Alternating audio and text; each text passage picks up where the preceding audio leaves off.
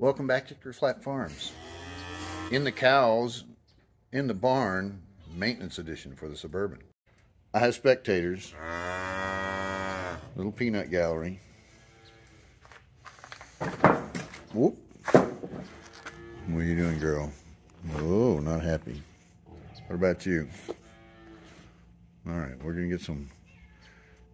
And I have a cat. I have cows and cats. Everything with a C is talking to me today. Okay. So, fire extinguisher in case I set the Suburban on fire. Isn't that great? So, anyway, battery died while we were camping. In this car, or this truck, there's a giant brace. It goes underneath here, mounts to right there, kind of like that. Goes thusly from that corner. It's been painted over when they put it, and it bolts with three 13mm bolts. They're removed and sitting out of the way over here. 1, 2, 3. There's a 13mm right down here. I'm going to take that out. That mounts the battery. Be right back. This goes into a large square. Looks a lot like that. So this holds the battery in. It's on the lateral aspect of it right down there. 13mm. I recommend a long extension. Next, we're going to deal with the terminal posts. The terminal posts are 10mm. Take those off. And there's clips here that you use a flat blade screwdriver for. And on the far side, all that comes off and you move it out. There's a 13mm bolt down here that holds this tank. Take it loose and you can move the overflow out. I just got finished driving this car, so I may not move that tank. We'll see. It's kind of hot. Not super hot. The tank, it's just warm to the touch with a hand, but it's the overflow anyway. Okay, so let's get started. All right, 10mm. This tab right here popped right off the side here. Super simple. 10mm there. I used a pretty long extension to get back there so I didn't have to deal with this hinge point, and then a shorter extension for that. And boop, it's off. Lots of electronic connections there. I'm going to use the bar to hold this back. Hang on. Okay, so I just lifted this up. There's a gap between the big wires here, and put this underneath. Held that there. Put this in behind, so there's some mechanic somewhere saying I'm going to kill the car or something. Well, if it is, you know, at least it's my fault. And there's a 13mm right down there that holds this tank. I'm going to get that out. Correction, 10mm. Sorry, 10mm. I used a really long extension, got down on top of it. Boop, it's out. So 10mm, 3 13s, and 2 10s on the terminal. That's all you got. This bar comes out first, here to there. I removed the 2 terminal posts with 10mm, 13mm here, 13mm there. It's laying to the side. I pulled the tank back just a hair. It has this post that's mounted to the frame. You can move this back off that post so you don't run the risk of breaking that little tab that holds it on that's not loose in. But it's loose right now. I'm going to take that out and we'll put the new battery in. Hang on. 1 battery tray. A little bit of leaves and stuff in there. Clean it out while I'm in here. Kind of see what's there. It's a relatively new truck, considering. Let's see what year model this battery is. Hang on. Battery information is actually underneath all that information now. This is the factory GM battery, it looks like. So 5 years. This is 2022. Not bad. All right. This is a Duracell 94R87, and in behind, the same dimensions. The seat's a little bit curved. Is the factory GM battery. Why they took the handle off, who knows. But there you go. Okay, I just had to move the tank back just a hair, put it in at an angle, pick up a bit, and lower it in. And it's out and away from the frame as it was. I'm going to put the tank back, lock everything back down, put the terminals on. Be right back. Okay. Aha. Accessorizing. You're going to listen to cows. They're all mad at me because I'm not feeding them right now because I have to fix the truck first. Anyway, I lifted this and put it up over this brace. I'm going to move it back over the brace.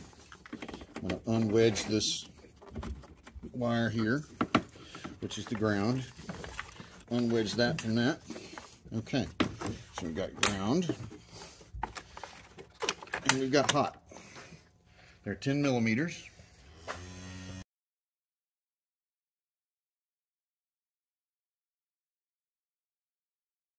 Tight.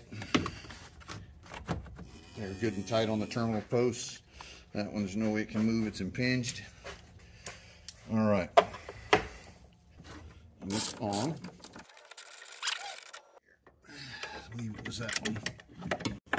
And that one gets it lined up. Just put it in there loosely.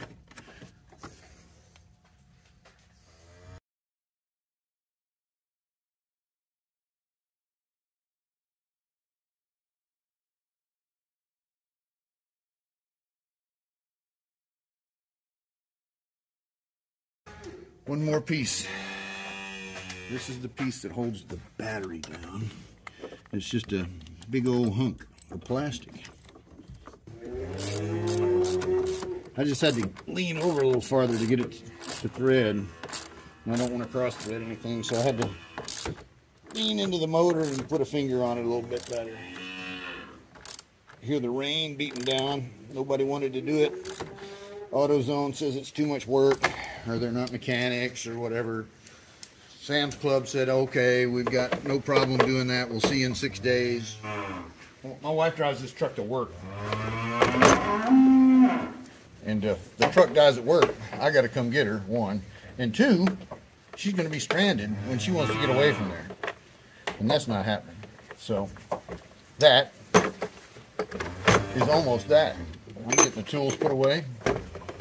Off the engine anyway. Setting them over to the side here. I'm gonna put this cool guy cover back on. Listen to the cows.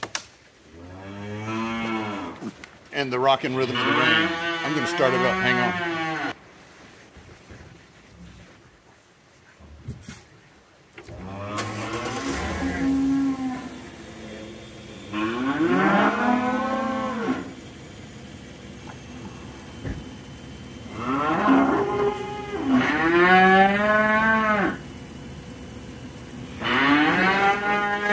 Operation success, but the cow may have died. They have shade tree mechanic. How about barn mechanic? You can't even hear me. Sure. Hang on. Ladies, it's your debut.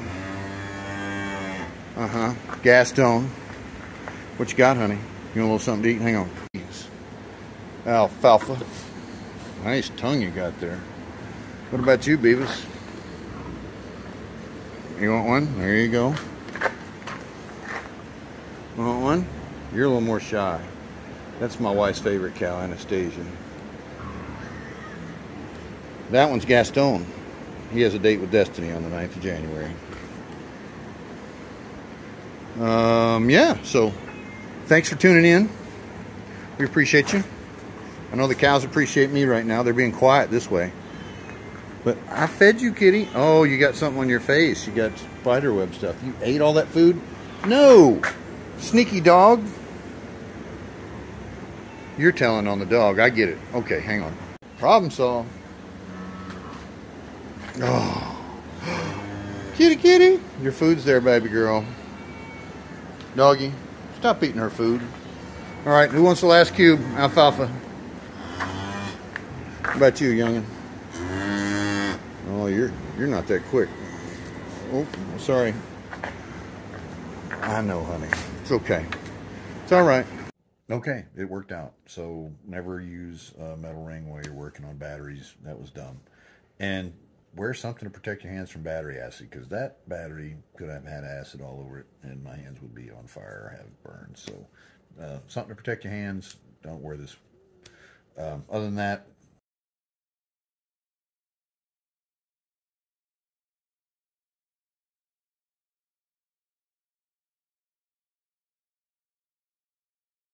I don't know what else to tell you for safety stuff. Be careful.